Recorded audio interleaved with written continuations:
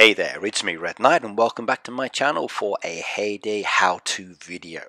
Now in the case of this video, it's all about how to remove the foxes. Now some of you don't like them. Personally I do. I think they're a great animal to have on the farm. But for those of you who don't like them, let's teach you how to remove them. Now, since the last update, you might have noticed that there have been a few more foxes on the farm, especially over towards the river location. And some players have been saying, like, how do I get rid of them? Well, this is a quick method on what to do, and it's very easy. Now, first things first, you need to switch over from your original design into another design. So using the edit mode, which is down in the bottom right-hand corner, change to the edit mode and go to a different layout. Now, once you've gone to a different layout, then you can make any modifications and changes you like without affecting your basic design. Now, the key thing to do is to clear the area. So all the foxes are over by the river at the moment, and I don't have any trees here with this design. So I remove all the decoration that's in the way out of the way using the edit mode and shift it elsewhere within the design. Now, I don't need to worry about it looking beautiful or not because this is one of the edit mode options. Now, once you've actually cleared away the area, then basically some of the foxes decide to walk off and they just go down to the roadway. As they get down to the roadway, they kind of like become a shadow fox and then they disappear. Now, that's not always going to happen. Sometimes the foxes will move in the other direction, sometimes they will just stay around there. So there's still more to do to get them to disappear. Now, one of the things you can do is to tap on the foxes. If you actually tap on them, they do move. Now, it's not going to work all of the time. Sometimes they go in the direction you want and disappear. Sometimes they go back on themselves. Sometimes they kind of like go in a completely opposite direction. So the tapping is good, but it's not 100% effective, but it does help. Now, if you do tap them, then it's great, they disappear. But you might want to consider putting a barrier down to stop them from going the wrong way. So put walls to the rear of the foxes. And using these walls is actually one of the better methods for actually removing the foxes from within the game. Because what you're going to do is to place those walls down. And then as they start sliding down and moving down with the foxes, then the foxes feel inclined to move away from the walls. So by using wall pieces, you're blocking their ability to go elsewhere. And they go off in the direction that you want them to go, and then they disappear. So that's one thing you might want to consider. Use the walls. Now, as you do move those walls down, the foxes will leave quite naturally until they are gone. Now, some foxes will wander off into different areas. Some foxes will not move. So it is a bit of a patience game when it comes down to waiting for these foxes to leave. Remember, you've got the finger tapping option, but remember, tapping does make them go off in other directions. Now, once those foxes are gone, perfect. If you wanted to, you can switch back to your original design by going into the edit mode. Maybe you might even want to redesign this one and make it so it's a second farm that looks even more beautiful. The choice is yours at the end of the day. Now, remember, this is not a permanent fix because foxes will come back. Now, there are some foxes that are in that top corner, and this has always been a bit of an issue for a lot of people. There's a fox there, but you can't get to it. Now, one thing you need to do again is to use the wall pieces. Again, you need to put them in such a way that they are kind of like captured and not going anywhere else. So keep them enclosed in that same area.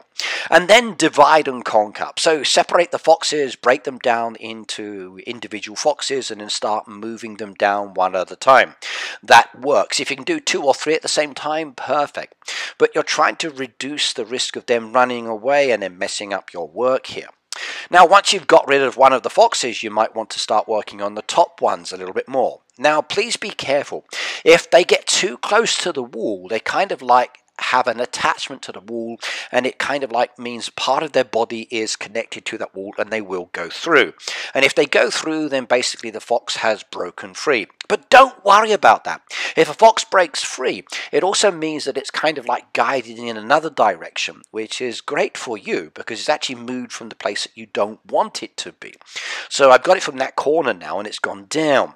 So all I need to do is basically adjust my layout. And because it's in the edit mode, it's very easy to use the edit option of removing and pasting, just to create a barrier to stop them going off. Now remember, foxes have a specific kind of pathway or the way they move. Now once they've actually gone in the direction you want, then basically it's easy. You just adjust the design as needed, move them down, and then they will vanish. And once they vanish, then that's perfect. You don't have to worry about those ones anymore. Now the one that's in the very, very top corner is a problem. And with the one that's in the corner, it's more difficult to deal with. Now, there are a couple of additional options that you can do while you are thinking about moving that fox. Now, one option is often to do with just patience. You've got to wait. It is a waiting game for that one to move. But you can also hedge your bets as well by adding in bushes and trees that would attract the fox. So as an example, those foxes, they like berry bushes. They also like the lemon trees and some of the other fruit trees. So placing those trees in the vicinity brings the fox down into that area.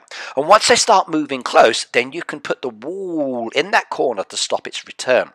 Once you've stopped its return, then basically, again, it's waiting for the fox to come down. Now, if it's not moving down like you would like him to do, then, like I said, using these berry bushes, using these fruit trees in the direction you want it to go is a very, very good bribe indeed. So you'll see I've placed some berry bushes down there. The fox is looking at them and it's thinking, ooh, berries. And they do love berries. If you want to attract foxes to your farm, berry bushes are a fantastic way of encouraging foxes to come into the design and make it so there's more animals there. Now, once the actual fox is attracted to the berry bushes, you've got him. You just block his escape back into the corner area, and then you just gradually move the berry bushes down and out the way, and then you use the wall pieces coming down again, just so that you can force the fox out of the farm. Now remember, like I said, it's not permanent. Foxes will come back again and again and again. You've got to block their access to the farm. Now, depending on your design, depends on how you do that. But the wall pieces at the bottom of the road or other decoration do stop it. Now, once you've cleared away those foxes that you don't want, then this design is awful. This is not your main design. Go back to the edit mode and then reactivate your original design that you had down there. Once you've reactivated your original design, then you've got that beautiful farm that you had laid out, minus those foxes, both in the corner and elsewhere.